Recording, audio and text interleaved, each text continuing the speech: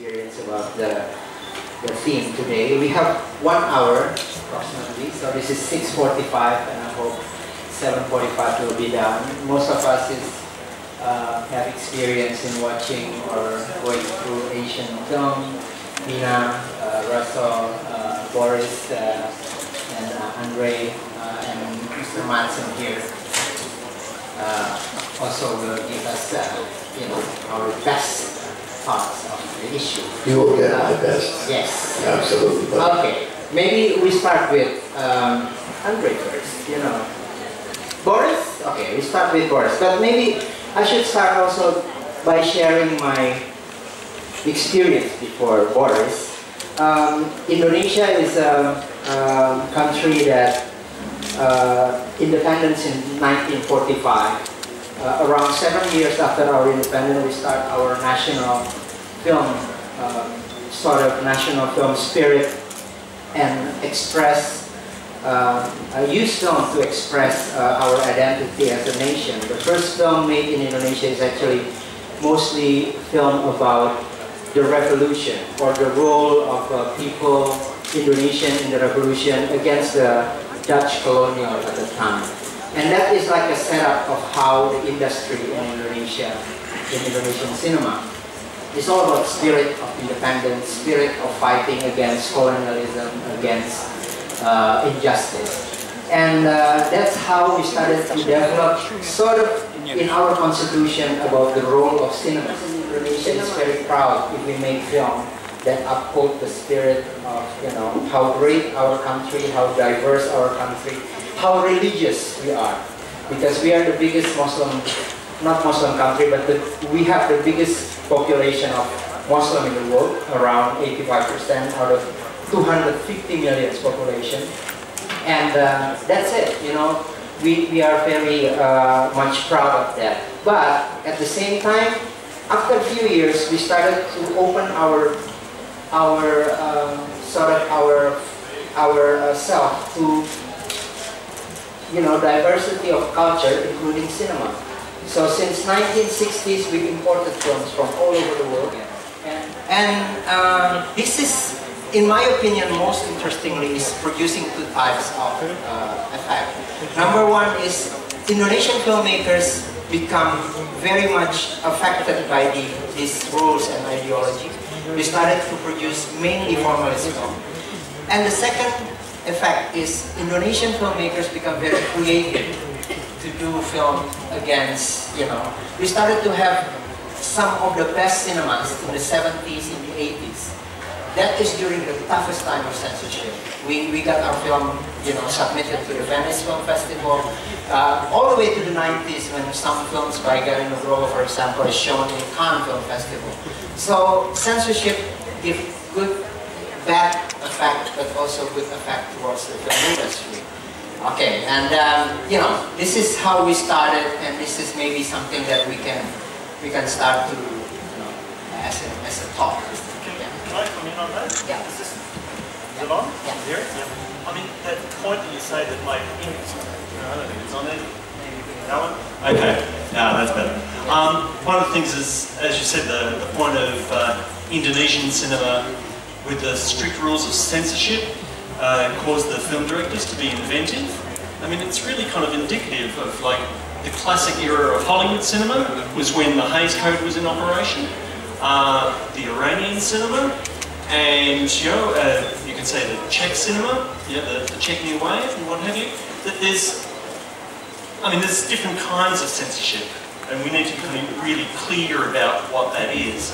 But one of the things, as Рири said, is that censorship gives creative people something to brush up against, and it forces them to make, to come up with solutions that go around the bureaucracy and to communicate with the audience in a way that bypasses the censors. And some film industries can do it. Like, I'm not saying that every Hollywood film made under the Hays Code is a masterpiece, because I wouldn't. That's just not true. All take cognizance of all this that he's talking about. That there is change in place. But the interesting thing about the Indian censor, or we call it the censor board, they call themselves the Board of Film Certification, but we all film censor, is that there are so many other ways to get things out there now. So why do you do it for film? Because film is probably the most powerful art expression that there is. Nobody's looking at paintings anymore. You know, music industry has been destroyed. I mean, what is there left? There's movies and documentaries. That's the internet. Unfortunately, yeah. Hey, we could do without it as far as I'm concerned. Maybe we should go to wait. Oh, Boris first. Yeah, sorry. That's a great shirt, man. You too. All right, thank you. I would like to start that I really don't believe that any values should be protected, because, come on, I mean, the human civilization developed all essential values, and internet for the last 10 years, or cinema for the last 100 years could destroy these values. I don't believe it really, and I mean, I really think that it's very dangerous talk, because it's always the last argument that there are children, and so we can't show violence, sex, homosexuals, smoking, kissing, friendship, anything, because children are always in danger. Everybody, you know, when rock and roll first came out, let's face it, these people were breaking records and burning down things, and it didn't stop it from happening. I know that every generation thinks that they want to protect their children from the next generation, and these damn teenagers don't know what the hell's going on. You know, that's not what I'm saying, man. I mean, I think that there's a lot of good from advancing people's access to whatever they want to see. I don't know the answer, buddy. I'm just saying that maybe there should be, and even if I talk about regulating that, I'm basically advocating the very thing that I'm against. So I'm as confused as anybody. But that's why we're here. Damn it. Yeah, but I just want to say that I think that making cinema is always dealing with obstacles and with restrictions, and actually, like, you know, like our great Soviet masters of cinema, like for instance, Atar Yassiliani, Georgian filmmaker, he was just in Locarno this year, he got the honorary prize, and he told that in Soviet Union for him was better to work because he knew the rules of game, he knew how to deal with that, and now there is another kind of censorship of money, of producers and everything. And I mean, cinema is always political. I mean, and cinema is very expensive. Exactly. Good citizens. And That's what I'm worried about, yeah. Yeah, that's. You want to say something? Yeah. I was just going to say, like, in Australia, we don't call it censorship, we call it classification. Yeah. So that people know what they're going into. Or what we only have 11 people looking, and they look at, and they tend to go in groups, look at stuff in groups of 5.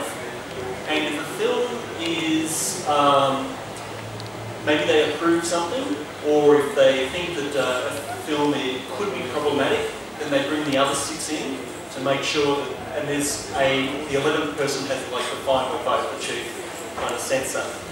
But we have a kind of procedure in Australia where, I'll use the example of the Pasolini film, Salo. Salo has been banned in Australia about 7 or 8 times, because what happens is the film gets banned, and then there's some discussion about it, and then it gets approved, and then after a year or 2, we have a procedure in Australia where if you're offended by something, you can write to your local parliamentarian, and they will take it to the censorship board. As long as, but you have to target the right parliamentarian, because a lot of people will say you're crazy, you're just doing this for a political reason, as Michael said. And what's happened with Salo is we've gone through this procedure 7 or 8 times.